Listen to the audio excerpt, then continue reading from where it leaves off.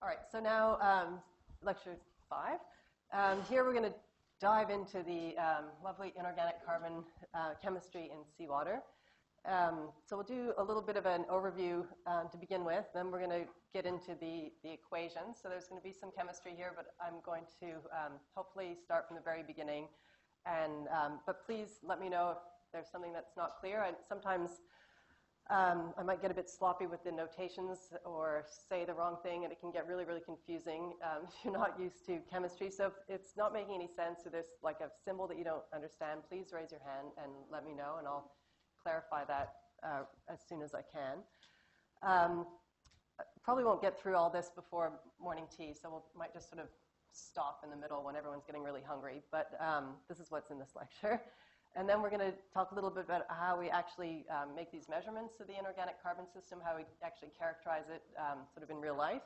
And in the lab this afternoon, you'll see some real data, and we'll manipulate those data and make plots of them, so you'll get some more practice with that. And then we'll look a little bit at, what's actually quite interesting is how carbon speciation varies as a function of environmental variables like temperature and salinity in the ocean. And then I'm sure we won't get to all of this before morning tea, but then we'll talk about the important processes that actually affect carbon in the oceans, such as respiration, gas exchange, carbonate precipitation, and so on. So this is a diagram of the global carbon cycle, I guess, from the IPCC report from last year.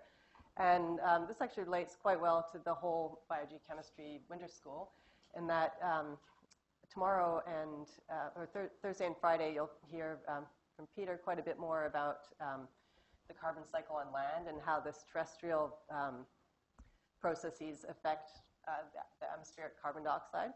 And then today we're focusing on, today and yesterday, we're focusing on the ocean. And so in this part of the lecture, I want to sort of relate what's happening in the ocean to the atmosphere. And of course, the atmosphere is, it's really annoying. The atmosphere is really important because obviously it's the CO2 in the atmosphere that's affecting climate, and that is being perturbed by anthropogenic perturbation. And, but all these fluxes into and out of the ocean and the land biosphere are really important in determining what's happening in the atmosphere. And we really need to understand what's going on in these reservoirs to predict how the atmospheric CO2 concentration is going to change into the future. Obviously, you also know, in this graph, the red lines are the anthropogenic perturbations. So obviously, we need to know how these are going to change as well. But the natural processes are happening, are continuing to happen, and they might be affected by the changes in climate. And we need to understand how that's going to play out. So one thing I want to draw your attention to here is just, so in these graphs, the arrows are representing fluxes between reservoirs. So I think these are units of petagrams of carbon per year. So that's all the arrows. And then in the boxes are the reservoirs of carbon. And the numbers in the boxes are just the amount of carbon. So so the fluxes are in petagrams of carbon per year, and then the stocks, or the amounts, are in terms of petagrams of carbon. So you see, you can see that there's, for example, 589, that's the pre-anthropogenic petagrams of carbon in the atmosphere. We can look at the vegetation. It's 450 to 650 petagrams of carbon in terrestrial vegetation. About twice that, more than twice that, is actually in the soils. So the vegetation in the soil. So there's a lot of carbon in the terrestrial biosphere. If we go over here to the oceans, we see that this whopping huge number here, so 37,000 petagrams of carbon in the intermediate and deep sea. So the ocean is really a massive reservoir of carbon, and that's really why it's so important in determining the concentration of carbon dioxide in the atmosphere. So because it's so enormous, and because the fluxes between the ocean and the atmosphere are quite large, the ocean has just a really big impact on the atmospheric CO2, and is able to change atmospheric CO2 relatively rapidly. So it has a big, can have a large impact on atmospheric CO2. Other things like there's obviously a lot of carbon in these geological reservoirs, generally, in terms of natural processes, they don't exchange very rapidly with the atmosphere. So we have volcanism and rock weathering are exchanging carbon between these sort of rock reservoirs in the atmosphere, but the fluxes between them are really tiny. On the other hand, the ocean reservoir is massive, and it's exchanging carbon with the atmosphere very rapidly. So the ocean can have a big impact on the atmosphere, and that's what we want to study today. Yeah, that's what I just said. So the ocean basically contains about 60 times more carbon than the atmosphere, so it can have this big leverage on what's happening in the atmosphere just because of its large size.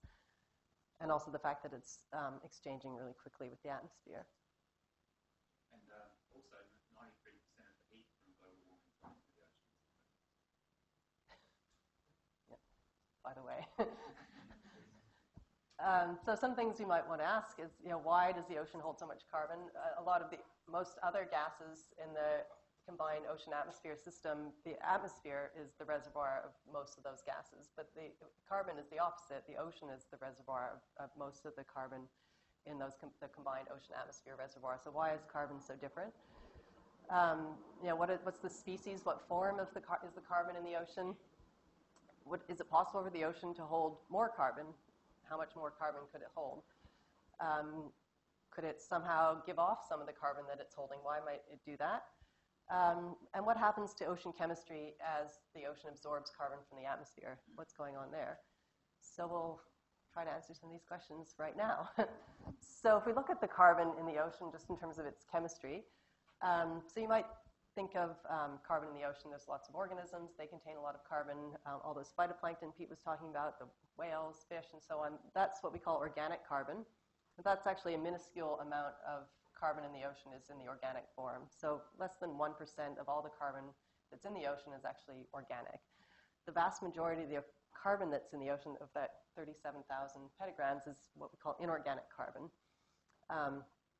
So the organic carbon is all the organisms and stuff that you can see, and also their decayed remains. That's called dissolved organic carbon. All that stuff is tiny. The inorganic carbon are these are the main 4 species of inorganic. Well, there's really 3 main species of inorganic carbon. And Pete mentioned this yesterday. Most of it is what we call bicarbonate, HCO3 minus. And then we have carbonate ion. It's about 9% of it. And then there's a species called dissolved CO2, which is about 1% of it. And then there's a tiny amount of something called carbonic acid. So most of the carbon is inorganic, and most of it is in this bicarbonate form. So here I have some pretty pictures of the inorganic carbon system, which we'll look in much more detail here. So here are the 3 species that I just mentioned, or the carbonic acid, the bicarbonate, and the carbonate ion. We've got so basically CO2 is a gas in the atmosphere, and it is exchanging with the surface layer of the ocean and dissolves into the surface ocean and forms what we call aqueous CO2. So that's dissolved CO2 in seawater. And it quickly dissociates into something called carbonic acid, which then quickly dissociates into bicarbonate and carbonate ion. Now this species here, the aqueous CO2, is really important in determining the flux of CO2 between the ocean and the atmosphere. This is basically CO2 gas that's in seawater, and we can define its concentration in terms of a partial pressure of CO2. So that we call this PCO2, and this is a variable that's really important in defining the exchange of CO2 between the ocean and the atmosphere. Because basically, if you have the gradient between the PCO2 in the ocean and the PCO2 in the overlying atmosphere determines the flux of CO2 between the ocean and the atmosphere. So if you're in a part of the ocean that has a very low, where the PCO2 of the surface waters is lower than the PCO2 of the atmosphere, that means the CO2 is going to want to go down the concentration gradient. It'll go from the atmosphere into the ocean.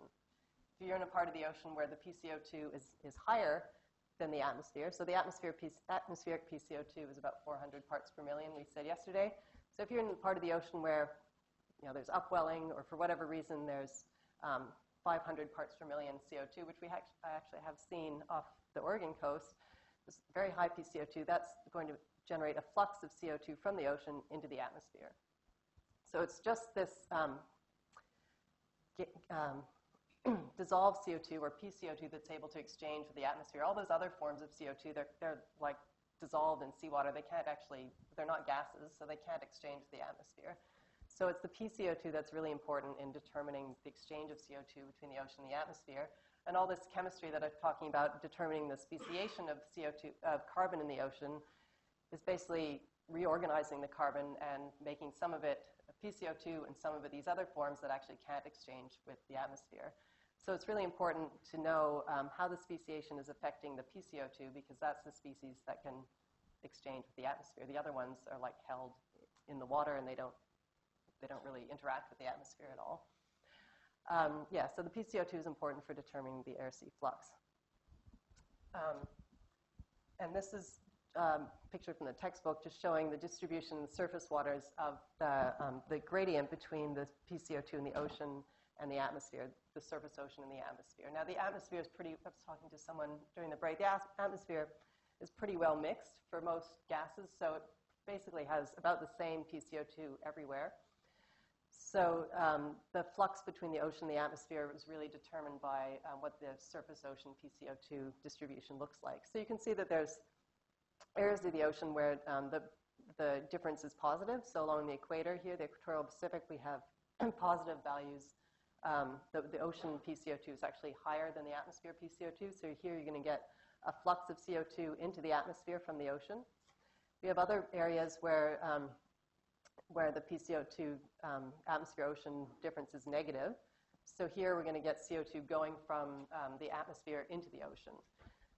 Now, if you average all this out, and this is sort of a much more colorful depiction of that. Now, here we're actually showing the net flux, so not just the gradient, but the net flux of CO2 between the ocean and the atmosphere, sort of averaged over many years and shown here in a color graph. So here, this is showing the grams of carbon per meter squared per year, the net flux across the air-sea interface. Now, the flux is proportional to the gradient between the PCO2 in the water and the PCO2 in the atmosphere. That's the gradient I showed in the previous slide. But it depends on more than just that concentration gradient. It actually depends on the wind. So the wind speed is going to, the winds that kind of facilitate that transfer. So the faster the wind speed, the faster the exchange. So you can have, so the patterns that you see here reflect not just the gradient in PCO2, but also the windiness. So different parts of the ocean have different wind fields, and that affects the rate of transfer of CO2 between the ocean and the atmosphere. Yes?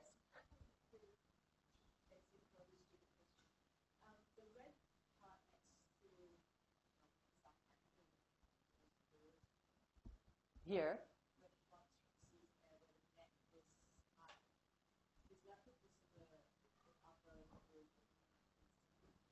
Over here, you mean? Yes, yeah. So, so Pete was talking about that yesterday. There's upwelling because of the divergence of the winds there. You get a lot, upwelling that's bringing deep ocean water up to the surface, and the deep ocean water has lots of carbon in it.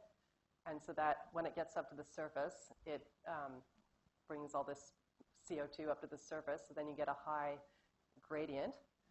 The PCO2 in the surface waters there is actually higher than in the atmosphere because it's like deep water that's been brought to the surface. But on top of that, the biology there is limited by iron, so the biology is not drawing it down. So it's a combination of upwelling and iron limitation that causes this big source there. Yeah. Now down along here in the near Tasmania, we see there's a big sink, and that's due to a number of factors. One is just that we've got the westerly wind belt here blowing really strongly, so we have very strong winds that are facilitating the transfer here. And you also have a combination of nutrient-rich waters, kind of cold nutrient-rich waters moving up here, so and warming. So you get a big, it's kind of a bunch of different factors. There's a lot of biological drawdown, there's a lot of winds, and there's temperature effects. So you get very strong drawdowns kind of in this band over here. We could spend a whole 3 hours discussing this graph. I think we'll move on to, and you'll make some plots of this in the afternoon. So this afternoon we're going to look at sections in the North Pacific and a section in the North Atlantic, and we'll have a look at the PCO2 in the surface waters there, and you can decide whether or not there's sources or sinks to the atmosphere. Now, one thing I do want to point out here is if you look in the fine print here, so obviously this is averaged. This is an average. If we look over, if you added all these fluxes together and looked at sort of a global average PCO2 flux, you would get a positive number into the ocean. That's because, because of anthropogenic increases in CO2, the oceans have taken up about a quarter of the CO2 that humans have emitted into the atmosphere. So on average, the flux of CO2 is going from the atmosphere into the ocean because the oceans are absorbing like a quarter of that anthropogenic CO2 every year. So the net flux, and that's why there's so much interest in this, is to try to actually quantify how much CO2 the oceans are taking up. So there's huge efforts internationally to actually map the surface ocean PCO2 to work out how much CO2 is going into the ocean. So here, it's also important to look at climate conditions. So they've referenced this graph to year 2000, which was non-El Nino conditions. During El Nino conditions, basically the upwelling along the equator shuts down, and so you really get a much reduced flux of CO2 from the ocean to the atmosphere. That makes a huge difference in calculating these uptake maps. So, So in this particular case, they've got a net global air-to-sea flux of 1.42 petagrams of carbon per year, and that's a number that would feed into that first map, the first picture that I showed you. Okay, so moving on from that. So the other species here that are important are, these guys are really important, the carbonate and the bicarbonate together. Those two species together form something that we call alkalinity that I'll talk about more later. But basically it's the alkalinity is equal to the sum of these charges. So you get a 1 for the bicarbonate and 2 for the carbonate because there's a -2 sign there. So that's the alkalinity. More accurately, we can define what's called the total alkalinity, which just accounts for these two guys and a bunch of other more minor constituents that change the alkalinity by about 10%. You don't need to worry about that very much today. And then there's a couple of quantities that describe the whole system. So the pH of the seawater really depends on the entire carbon speciation. So the pH is a consequence. It kind of comes out of the whole speciation. Another quantity that is really important is what we call the sum of the CO2 species. So if we add up all these CO2 species, that's called DIC, dissolved inorganic carbon. That's a quantity we'll see over and over again today. So that's another way of describing the system. And these here, the PCO2, the total alkalinity, the DIC, and the pH, those are all parameters that you can measure. You can't actually go out and measure like the bicarbonate ion, or you certainly couldn't measure the carbonate ion, the carbonic acid or the carbonate ion concentrations. Those are quite difficult to measure. But we can measure the PCO2, the alkalinity, the DIC, and the pH. And essentially, if you can measure any two of those parameters, then you can calculate the other two using the equations that I'm just about to show you in gory detail. So that's an overview of how it works. And the equations that I'm going to show you in a minute, they produce graphs that look like this. This is the way that we can summarize the inorganic carbon speciation like in a body of seawater. So we're going to step through the equations, and this is the graph that you end up being able to produce. Is we can see, as a function of pH, we can see the relative proportions of the different carbon species. So here, this is just showing what I already showed before. So pH of seawater today is about 8.1, this blue line. And like I said before, you can see here that most of the carbon in seawater at pH 8 is bicarbonate, the red line. The next most abundant is the carbonate ion, that's the black line, and then the least abundant is the CO2. And now as the pH changes, you get changes in this speciation. So one thing you've probably heard about is ocean acidification. So that's the CO2 is gaining carbon from the atmosphere. And that actually shifts because the carbon is an acid. Well, I'll talk more about this later. But as the ocean takes up carbon, the inorganic carbon speciation shifts around, and essentially you get a movement towards lower pH, and that changes the whole balance here. You get slightly more bicarbonate, you get less carbonate ion, which is bad news for the corals, and you get more CO2. So this graph is just kind of a illustration of the equations that we'll see in a minute. Okay, so we're going to start with we're not talking about carbon first. I just want to review some acid-base reactions, because it's basically what's happening when carbon dissolves in seawater. The carbon is an acid. And if we start with the simple equations, it'll be a lot easier to move on to the actual equations. So just as a reminder, so here we've got an acid, HBa, and this one is a weak acid, like carbon, a weak acid that doesn't completely dissociate in water. So we've got a weak acid, and it dissociates into hydrogen ions and a weak base. And because it's a weak base, sorry, it's conjugate base. So because it's a weak acid, it's not completely dissociating. When you put it in water, some of it's going to stay as the acid, and then some of it's dissociating into its hydrogen and its conjugate base. And the relative amount of dissociation is described by this parameter here, K, which is the equilibrium constant. So that's telling you, if you dump some of this stuff in water, how much is going to dissociate and how much is going to stay as the acid. And K is just defined as the concentration of the hydrogen ion times the concentration of the base divided by the concentration of the acid at equilibrium. So that parameter just tells you how much that particular acid likes to dissociate in water. And that's like a known experimentally determined number. So if we have, this is just what I showed before. So here's the K. And then another quantity that is important in describing the system is the total amount of the total amount of the base. So that's the base that's still attached to the hydrogen, and then the base that's just on its own. So that's like a total quantity. So if we just combine these two expressions here, and you might want to do this in your spare time, you can get this equation down here, which is these two equations here, which are describing how much of the acid and how much of the base you've got at equilibrium. So that just depends on the total quantity here times the pH, and it depends on the equilibrium constant. So these equations just come straight out of these equations, and they kind of describe the system. They describe how much acid there is and how much base there is at equilibrium. And you can also express them in this sort of log notation here.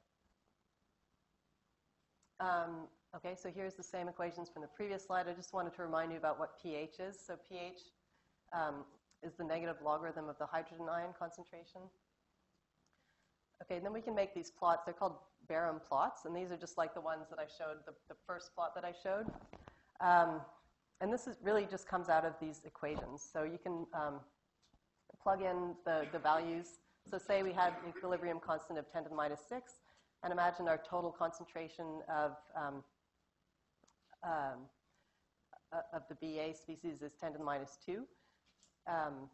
Then we can just plug in these values into these equations, and we can get these graphs that kind of describe the speciation of this really simple system. And that's just to show you that in the MATLAB, it really is just those equations plugging in these values, and we can make these graphs. So that's how those graphs are generated, just from those equations describing the acid-base chemistry. Okay, so here's the graph again. Now we can ask, well, what is the pH of this solution? We've taken some of this acid, we've put it in water, and it's dissociated.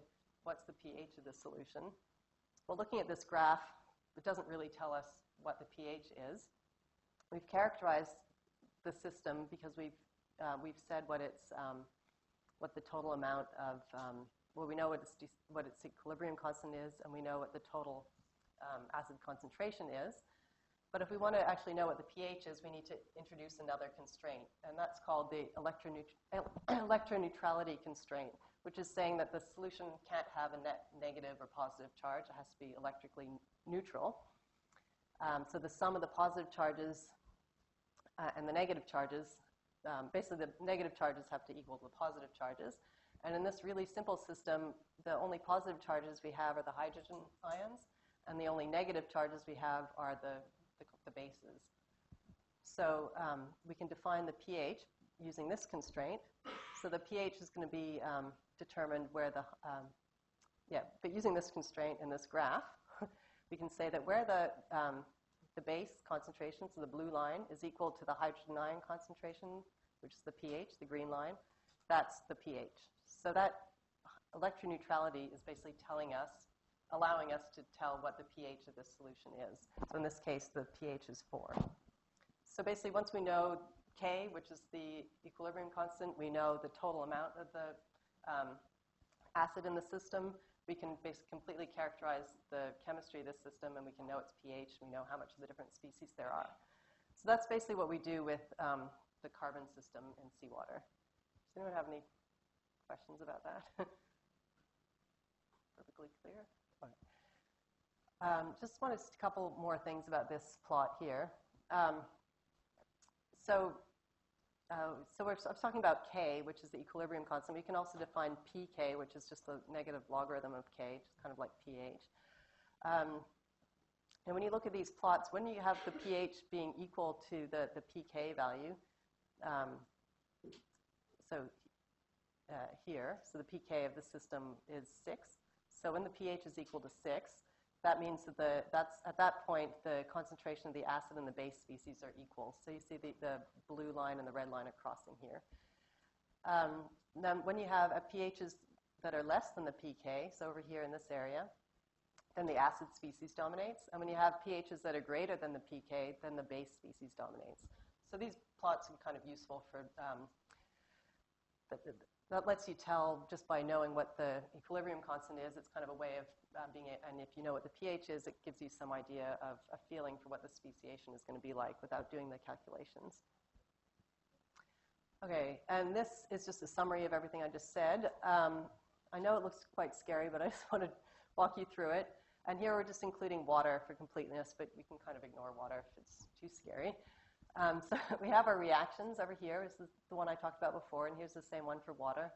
And here we have the equilibria, which is what I said before, and here's what it looks like for water. And then we have the equations derived from over here, which just describe the relative amounts of the different species, which is, again, what I had before. And then we have the conservation statement, which is telling us that everything has to add up, like we have to account for all the different species. And then we have our electroneutrality, which is really important in determining the pH. Now, I just want to show you this so you can see how the more complicated software that we're going to look at this afternoon, how it's actually working. So this gives you a good idea. So here we have the electroneutrality statement, which is what I showed before. And here, this is what I showed before, that the expressions for hydrogen ions. So that's what we're going to use to calculate the pH. So this is the simple case ignoring water. So if we take this equation here and just rearrange it, so we have all these guys on one side and zero on the other side, you get this expression here. Now you might want to do this again in your spare time just to convince yourselves. But see this expression here, we can actually calculate the pH, so the hydrogen ion concentration. We can just calculate it from this equation if we kind of find the roots of this quadratic equation. So that's how we would find the pH of a solution if we were ignoring the water. This is a very simple case. This is how we would actually calculate the pH. Or we could do it graphically like this, or we could do it mathematically like this. Now, once we add in water, it gets a little bit more complicated. The equation actually has hydrogens on both sides, and it gets more complicated. And there's not a simple solution here, so you actually have to solve it by iteration, like making an initial guess and kind of recalculating the hydrogen ion concentration until you come to a stable solution. So that's why calculating the pH of seawater is not so simple. You can't just sort of type it into your, it's not a simple formula that you can derive quite easily. And that's why we'll see this afternoon when, for example, we'll use this program called CO2sys that does this iteration for you, so it makes the calculations much easier. But if you were stranded on a desert island, for example, and you didn't have CO2sys and you really had to calculate the speciation of seawater, you could use these equations and do it by hand. And you'll also see when we look at the box model that we're going to look at has kind of it's in Excel and it has sort of a primitive version of CO2sys in it. So it's actually calculating the full speciation of seawater in it, and you'll see that when there's a macro in there that you have to run, and it does this iteration for you. So that's why it's doing sort of an iteration, is because you end up with a problem like this where you have to solve the equation by iteration. So I just wanted to, hopefully you'll never be stranded on a desert island and have to do this by hand, but if you ever are, this is what you need to do. Okay, so that was a very simple case. I'm not going to go through all of that for seawater, but basically it's the same thing in seawater. When carbon dissolves in seawater, it's pretty much the same as that simple case, except it's more complicated because the carbon is not, it's doing sort of a two-step dissociation. So first the CO2 in the atmosphere is equilibrating with the surface water. So it's this gas exchange between the atmosphere and the surface layer of the ocean. That's called, you might have heard of Henry's law. It describes the partitioning of a gas between the air and the water. So that has its equilibrium constant. And then the CO2 that's in the water dissociates twice more. So now we have two more Ks. It's getting much more complicated. So first it dissociates into bicarbonate. It's got this K1, and then there's another dissociation into the carbonate ion, and that's K2. But it's basically the same as what I showed before, that it's just this acid, but now it's dissociating twice. So we've got a K1 and a K2. And the K1, it's exactly the same. The K1 is just the ratio of the stuff on the right-hand side divided by the stuff on the left-hand side, ignoring water. And the K2 is, again, over here, the stuff on the right-hand side divided by the bicarbonate on the left-hand side. So we have two equilibrium equations here. And then we have our total expressions. So we have the mass balance for carbon. So the carbon, this is the DIC, the dissolved inorganic carbon. It's just the total amount of the carbon-containing species, the CO2 plus the bicarbonate, the carbonate ion. That was the same as our BAT in the previous example. It's just saying that we have to account for all the carbons that are in the water. And then in the previous example, we talked about electroneutrality, that the pluses had to equal the minuses. When we're talking about carbon in seawater, that charge balance is expressed by this quantity that we call alkalinity. So it's a little, I'll talk about this more in a minute, but the alkalinity is kind of our other way of characterizing the system. It's analogous to the charge balance in the previous example, but here again, it's more complicated because it's carbon, but that's called alkalinity, and it's basically the sum of the charges in this carbonate system. So if you, again, you can feel free to do this in your spare time, but if you take these equations and rearrange them, yeah.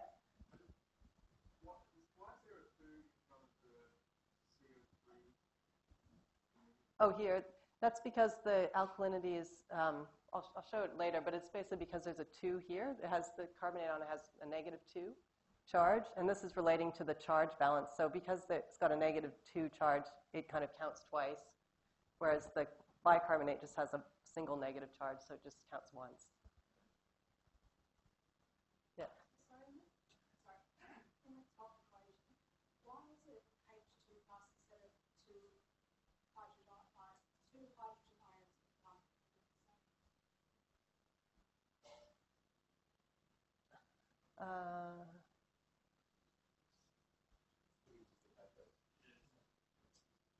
Oh, here.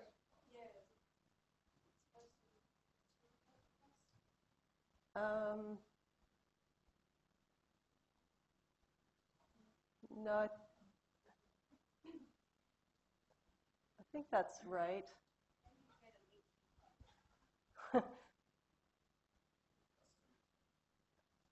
Oh, yeah, no, sorry, you're right. Yeah, sorry. Yeah, it should just be a plus. Yes, sorry. No, no. There should be a 2 here and a plus there. Yes. Sorry about that. Yeah, no, the hydrogen just has one plus. Yeah. Yes, so if you take those equations and rearrange them, you can express the carbon species, just like we did in the previous example. You can express the carbon species as a function of the DIC, the various equilibrium constants, and the hydrogen concentration. And then you can plug those all in and make graphs like we did before, but now here for the carbon speciation. And this is what it looks like. And so here, because we've got 2 dissociations and 2 equilibrium constants, you get 2 pKs. So it looks a little bit looks different than the previous example because there's the 2 dissociations, but essentially it's the same thing. We have, so here's the pH, that's the negative logarithm of the hydrogen ion. This is on a log scale. And then we have the carbonate ion dominating at low pHs, at high pH. And we have the bicarbonate ion over here, the carbonic acid at the really low pHs. And yeah, sorry, this is basically the same as, you can think of the carbonic acid as CO2. They exchange really rapidly. So that's why this is different than the previous graph. Okay, so we get these 3 equilibrium constants that describe the reactions. Now these constants, they're determined experimentally, and they depend on temperature and salinity and pressure. So in the real ocean, if you actually wanted to calculate this, you need to know the temperature and the pressure and the salinity of each one of your samples, and then these equilibrium constants are going to be slightly different depending on those conditions. So that's why it gets very nice to actually have a computer program do this for you, because otherwise you have to basically look up different constants for every sample that you've got, and it can become quite a pain. So the program that we'll be using this afternoon will make it a lot easier. You basically just tell it what the temperature and salinity and pressure is of each of your samples, and it'll go and look up they're essentially equations relating how these parameters vary with temperature and salinity and pressure, and the program just has those equations in them and gets the right number. So just coming back to here. So here we've got our 4 equations, the 2 equilibria, and then the mass balance, and the alkalinity, which tells us about the charge balance. And we have 6 variables that we're interested in describing the system: the PCO2, the bicarbonate, the carbonate, the pH, the DIC, and the alkalinity. So we have 4 equations and sort of 6 unknowns. So we have basically 2 degrees of freedom, which means we just need to measure 2 of these quantities, and then we can use the equations to calculate the rest of the system. So that's what we do in practice. So here's the 4 equations, and then here's the 4 things that we can measure. So basically we take 2 of these variables, and then we measure 2 of these variables, and then we can use them in these equations to completely characterize the inorganic carbon system in seawater. And these things can all be measured at sea, so we can, and in the lab. And they can be measured with, these are some estimates of sort of the accuracy that you could measure these different parameters with. And in the lab this afternoon, we'll see some data where they've measured the alkalinity. The alkalinity and DIC are used a lot in models and used a lot in measurements because they don't depend on temperature and salinity, so they're sort of conservative quantities.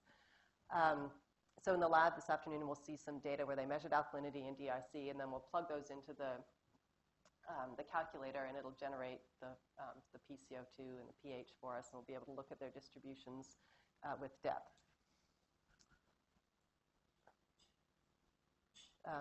Yes, that's what I said before. So yeah, DIC and alkalinity, modelers really like to use them because, like I said, they're conservative, so they don't, they're kind of total quantities. They don't change with temperature, pressure, and salinity. But really, you could use any of these quantities, or maybe you could measure 3 or 4 of them and then check internal consistency. But the minimum that you need is 2 of these quantities, and then you can calculate the speciation using the equations.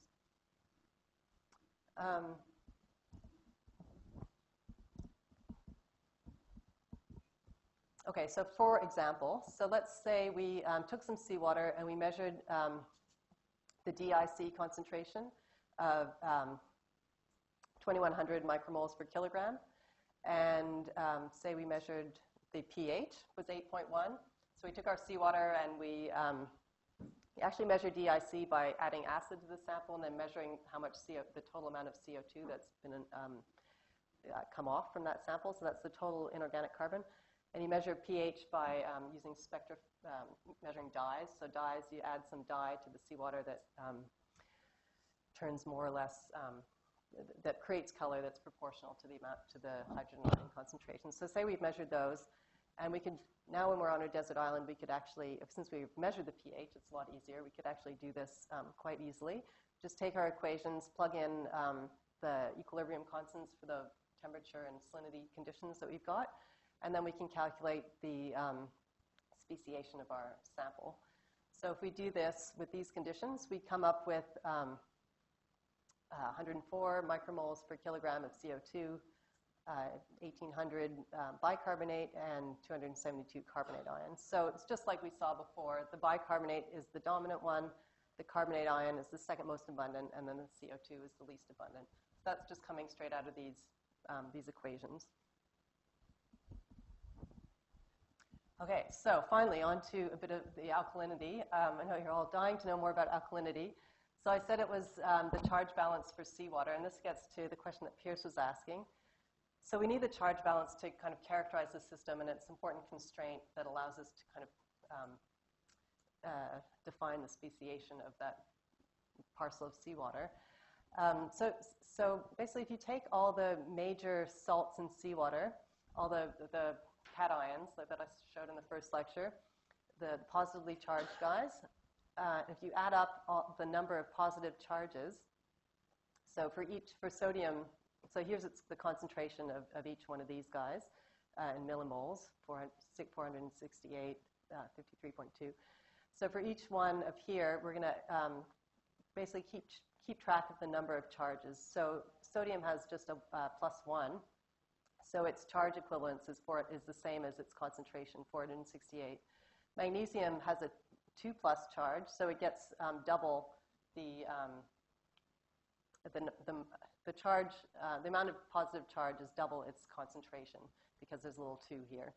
So 106.4. The calcium as well gets double, potassium, and so on. So if you add those all up, we get 605.38 positive charges.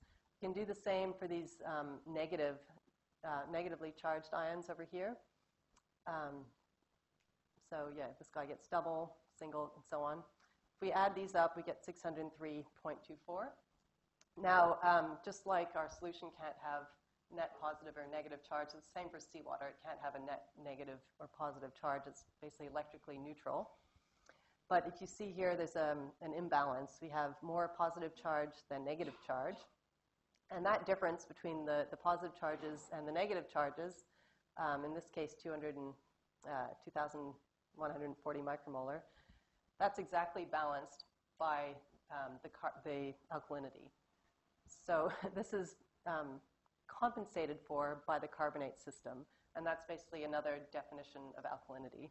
So these guys here, these weak acids that can kind of change their dissociation, that they kind of reorganize themselves so that they exactly balance this charge imbalance. So all these weak acids of the carbonate system, plus some other ones that we're less interested in, they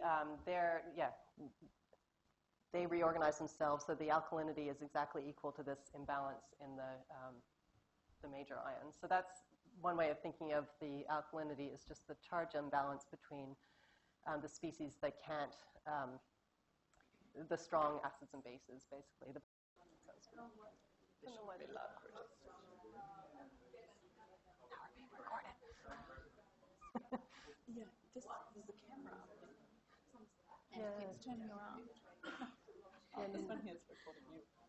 No, it doesn't actually. It is recording, but it just records what's on the screen and our voices. So it doesn't actually show us at all. I don't know why it keeps moving around like that. It's quite a nice room, actually. Do we have anything else for the negotiations? Yeah, yeah, no, it'll be good. It's actually really a negotiation room. You can move, like, you can bring a table over here if you want some people Oh yeah, at the front. We need I need a timekeeper in that edge. Yeah, so we can move one of the tables from the other room in here. And you can have different stuff on the two different screens, if that's helpful. Oh yeah.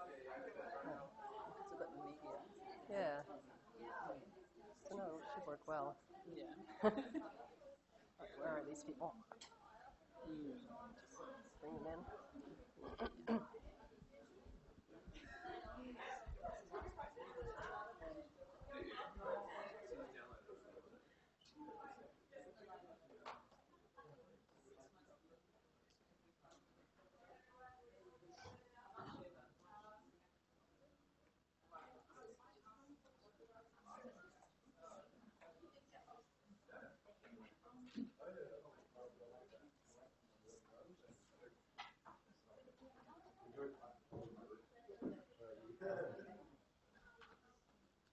If I talk into here. Oh yeah, that works. Yeah. Cool. Oh. Yeah. No. Yeah.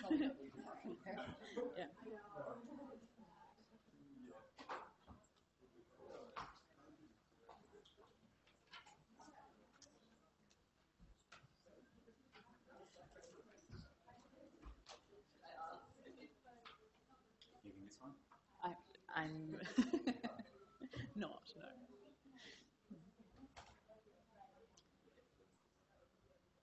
I asked everyone yesterday to be able to decide on a base year for the negotiations. And so I'm going to make this relatively easy. I'd like to show of hands who would like 1990 as your base year. Okay, that's a huge response. Show of hands for 2000.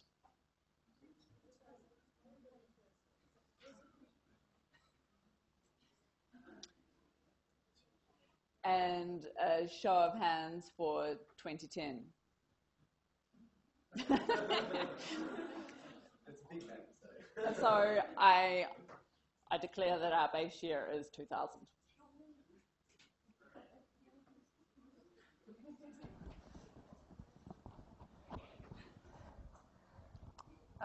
Okay, so I just went through all the equations, and then these are some packages you can use. And this afternoon we'll use this one called CO2 sys, and we'll use it in MATLAB, but it's available in Excel if you prefer. So I just want to show you some examples. Actually, you'll be making plots just like this this afternoon. But I just wanted to show you, if you take like a package of seawater and vary some of the parameters, I just want to have a look at how that's going to affect the speciation of seawater. So we're not looking at any sort of processes here. We're just looking at how the speciation will change in a closed system, just based on the equations that I showed you. So say we take some seawater and that has these characteristics, this 2300 alkalinity, 2100 DIC, and a salinity of 35. And we just change its temperature.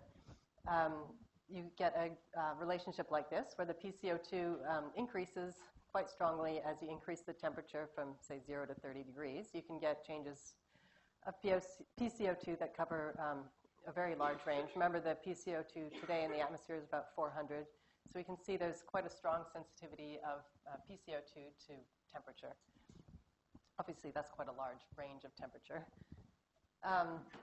We can also look at the sensitivity to salinity. Here, this would be most ocean salinity is very tightly in this range here, around 34 to 35. But if we look at a full range of salinity from like the freshest surface waters to, say, the Red Sea, we see that the PCO2 is actually not that sensitive to salinity, especially when we consider that most ocean salinity is really just covering this small range here. So pretty small sensitivity to salinity, at least compared to temperature. Here's one where we're going to take that CO2, take the unit of seawater, and let's just change the DIC concentration. So this would be like the ocean absorbing CO2 from the atmosphere. We're just going to increase the total amount of carbon in that unit of seawater. And as you do that, the PCO2 goes up. So that's like the ocean absorbing CO2 from the atmosphere. The ocean PCO2 then will increase. And the pH decreases. So this is like ocean acidification. As the ocean's absorbing more CO2 from the atmosphere, DIC goes up, pH goes down, and the PCO2 goes up. Then we can also look at what happens if we vary alkalinity. Now, in the ocean, as I'll show later, alkalinity, the total alkalinity of the ocean can vary depending on the removal of alkalinity by carbonate precipitation. So as organisms precipitate calcium carbonate, and they sink out and rain to the seafloor, that's removing alkalinity from the ocean. The alkalinity in the ocean also depends on the balance of, basically like I showed in the first lecture, it's like the balance from rivers and there's a balance between what's coming in from rivers. The rivers are delivering bicarbonate and carbonate, and what's being removed through sedimentation of these calcium carbonate organisms. So place to place in the ocean, you can get variations in alkalinity depending on the balance of precipitation and evaporation. So when you get a lot of fresh water, we'll see this in the lab as well, like in an estuary, if you have a lot of fresh water, you can get low salinity and basically low alkalinity. So that's one way that you might actually have variations in alkalinity kind of from place to place in the modern ocean. And over longer time scales, the alkalinity balance of the ocean kind of depends on the relative amounts coming in from rivers and leaving through sedimentation of calcium carbonate organisms. So anyway, we'll revisit that later. But so we can look at the way alkalinity affects the carbonate system. So here's the PCO2 as a function of alkalinity. And I showed this before in the equation, but you can see that as you increase alkalinity, the PCO2 actually decreases. As you decrease alkalinity, PCO2 increases. So this is quite important over long time scales, and something that we don't often think about. So as you get more alkalinity, basically there's more species in the seawater that can kind of hold on. We say they scavenge the PCO2. So like the carbonate and the bicarbonate are kind of holding on to the carbon and preventing it from being PCO2. So it's kind of, it's holding those carbon species in a form that's not a gas, and it's preventing it then from exchanging with the atmosphere. So changes in alkalinity can affect the PCO2 as well, and we'll see that in the lab when we manipulate some of the processes that affect alkalinity in the oceans. So here's just some distributions of what these species actually look like in, Is there, you know how you showed some approximations earlier about like how to approximate PCO2 due to alkalinity of the IC, like is there any approximations you use to calculate the PCO2 difference due to temperature and salinity? Yes. For temperature, it's been, I can't remember what it is off the top of my head, but I think, it's been determined experimentally. There's a paper by Takahashi where they actually just experimentally determined that. And so that's a widely used number. It's in the Sarmiento textbook. It's just a exponential relationship.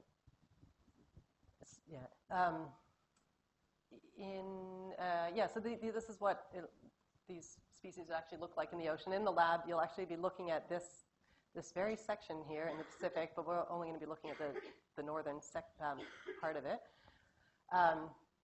And so, we'll explore this a lot more in the lab. But in this case, they've measured the total carbon. That's the DIC. Sorry, there's different terms being used here, but this is the DIC, the total inorganic carbon, or dissolved inorganic carbon, and here's the alkalinity. So these two parameters have been measured, and then they've derived all these other ones using the equations. So we can see, that the total carbon tends to be higher in deeper water and low in the surface waters due do the biological pump.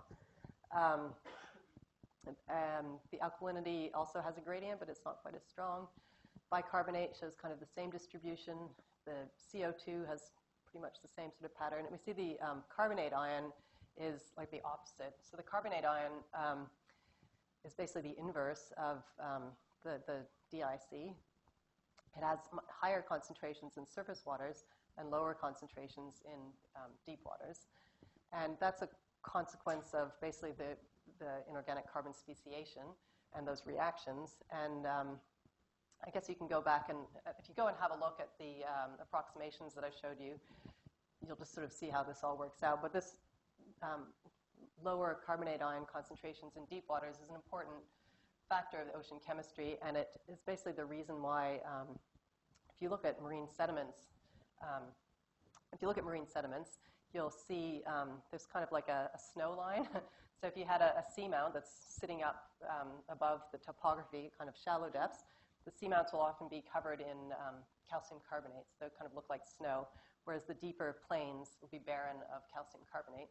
That's because as calcium carbonate falls through seawater, it gets into lower and lower concentrations of carbonate ion, and those waters, we say, they become more and more corrosive to the calcium carbonate. The solid calcium carbonate is going to then want to dissolve in these really carbonate-poor deep waters. So as you get into deeper and deeper waters, there's less and less carbonate ion, and the calcium carbonate just dissolves away. So the only place where you see calcium carbonate preserved in sediments is kind of on these mountain tops that are sticking up from the topography. Okay, so we've just been talking about the speciation in kind of a closed bottle. Now we're going to go back to the ocean and see how this plays out, some of the processes that actually affect these quantities in the ocean. So this is a graph that you see quite often showing DIC, dissolved inorganic carbon, and total alkalinity. And the lines here are, the dashed lines are contours of pH, and then these solid lines are contours of CO2. And then these arrows are showing the effect of different processes on these distributions. So it's kind of like a four-dimensional plot with a lot of information on it, but we'll kind of step through it here. So the first thing is the release and invasion of CO2. So CO2 going from the atmosphere into the ocean, and then that would be CO2 invasion, and then CO2 release is when the CO2 is going from the ocean to the atmosphere. So invasion of CO2 causes DIC to increase, and release of CO2 to the atmosphere causes DIC to decrease. Has absolutely no effect on the alkalinity. Photosynthesis and respiration, which we talked about yesterday. Photosynthesis sucks up CO2, so it decreases DIC, and respiration releases CO2, so it increases DIC. It also has a small impact on the alkalinity, and that's mostly because photosynthesis also uses nitrate, which is a negatively charged ion, so that decreases the nitrate concentration and increases that charge imbalance, so you get a slight increase in alkalinity. This red line is showing calcification and dissolution of calcium carbonate. So I realize I don't think I actually said this anywhere, but calcium carbonate is a solid. So that's what like shells of a lot of organisms are made of, this solid calcium carbonate. And it's basically formed from calcium ions and carbonate ions. So when you precipitate calcium carbonate, you remove carbonate ions, and so you remove that's a big, has a large impact on alkalinity. It removes the alkalinity. When you dissolve calcium carbonate, you're releasing those carbonate ions back into solution, and the calcium ions as well, and that's increasing the alkalinity. Now, calcium carbonate also contains carbon, so it's also changing the DIC. So as you form calcium carbonate, you're removing one carbon, so it's changing the DIC by 1 unit, but you're taking out two charges here, the got these, oh, sorry.